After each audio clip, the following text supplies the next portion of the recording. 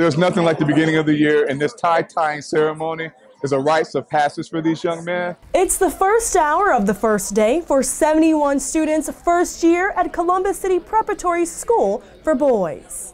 Members of the all-boys school are lined up outside the courtyard with their collars popped, ready to add on the final part of their new professional uniform. We're going to do that.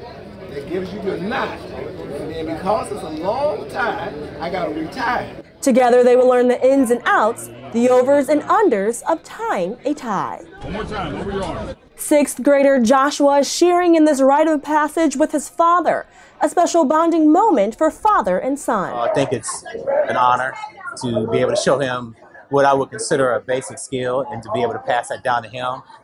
Because as he gets older for school dances and eventually as he moves on to high school and college and his own job, he'll be doing the same thing that I taught him today, and hopefully he'll remember this. Joshua says he was nervous about making the transition to an all-boys school, but says he believes the teachers and administrators at Columbus City Preparatory for Boys will help him grow into a respectable young man. So at first when my mom told me about it, I was like, oh, this is going to be so uncomfortable and I'm going to have to wear suits and stuff.